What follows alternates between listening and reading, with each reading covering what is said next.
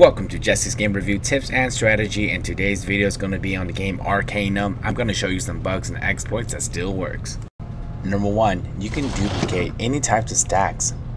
To do it with gold, you drag the gold over, you type in half of the gold value, that's 15,000, you remove the remaining gold over, you scroll down, you right click to get the gold back, and then you press this arrow and press green to move the gold over. I now have 43,000 gold instead of 29,000.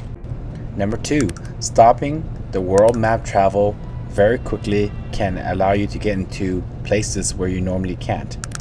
As you can see, I just got into Tula, which is almost impossible at the beginning of the game without this method.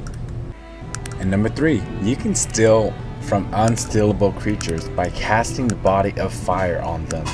Once you do this, you can actually start pickpocketing from them.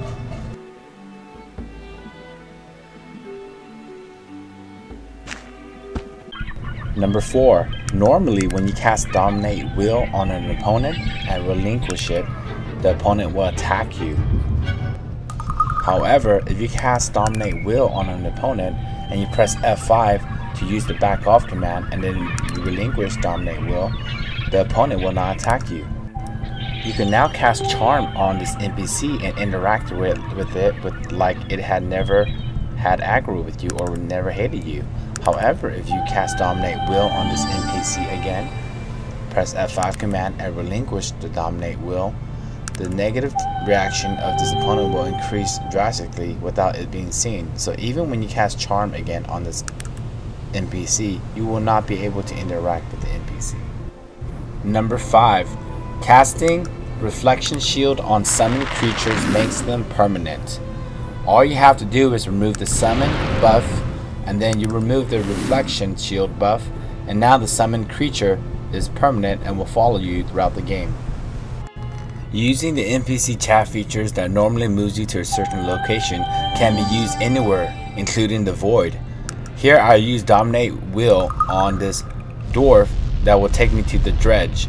If I teleport to Roseboro and I go and get banished into the void, I would be able to talk to this dwarf and he will send me back into the dredge, allowing me to escape the void.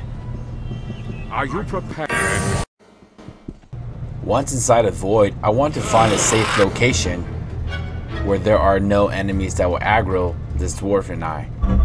You can go ahead and release, you use F5 command and relinquish this, and then use Charm, or you can cast Invisible on yourself, relinquish, and then talk to the dwarf, and you should have the ability to go into the dredge now. Once you do that, you're back into the dredge and you have escaped the void. If you apply the same concept from before on Goran the Pitmaster, you would be able to get back into the Isle of Despair by bringing him back on your boat. But just make sure that when you do talk to him and come back, you know that it's a one-way trip, because you can't bring anyone with you into a pit fight, and you can't use the spell teleportation in the Isle of Despair. Casting any buffs or sustaining spells on your allies or opponents and then casting the Dwemer shield makes that buff permanent. As you see, I cast Dominate Will and I cast the Dwemer shield.